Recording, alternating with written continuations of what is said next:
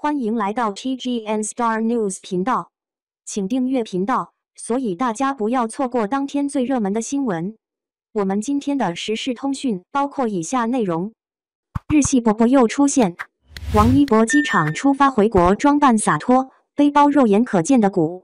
日本的香奈大秀结束了，前去参加的王一博也是时候回国了。虽然粉丝们都希望在大秀结束后，王一博可以到处旅游玩一玩，但是很显然他没那个时间。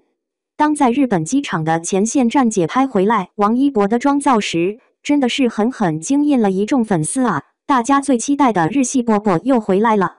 王一博穿着一身黑出现，上衣外搭一件红色格子衬衫，头上戴的黑色渔夫帽，加上黑口罩的加持，那是青春帅气却不失神秘感。因为减肌而显得修长的身材，那是轻松地驾驭了这件格子衬衫，站在人群中也是分外亮眼。而与王一博前往日本时的装扮相比，虽然其他都改变了，但他随身背的包包却是肉眼可见的鼓了起来，从瘪状直接进化到丰满，只需要一次国外之行。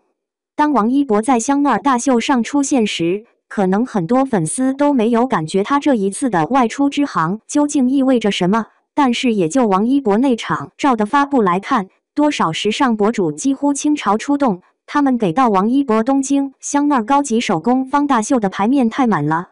时尚博主那儿绝对是内娱韩娱大中小生花粉其他圈聚集地，香奈中国区公关做梦都要笑醒了。王一博的这次出行给品牌带来了很大的曝光度，他也确实是世界上诠释香奈最好的男星之一。而如今香奈大秀落幕，王一博也需要回国投入到新的工作中去了。在时尚艺人这个标签之内，他的机场穿搭可以上热搜，他的香奈之行可以让那个无数时尚博主追随报道。但在时尚艺人之外，王一博还是个影视艺人，是电视人、电影人。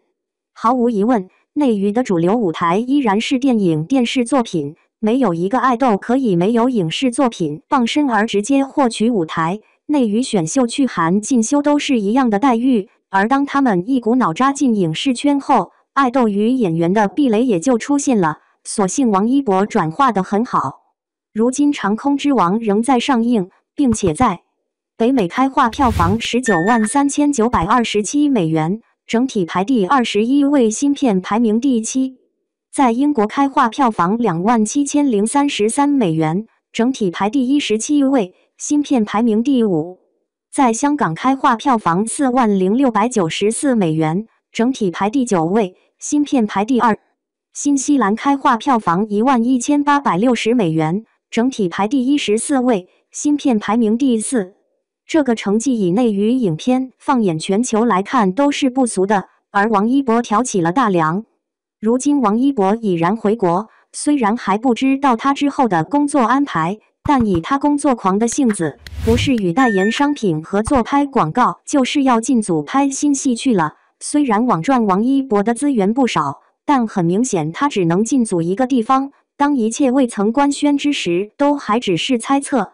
总之，能干什么，想干什么，王一博对自己的认知都是格外清晰的。他对自己事业的把控超乎别人的想象。这波时尚圈逛完之后，他也该回到影视圈了。期待官宣。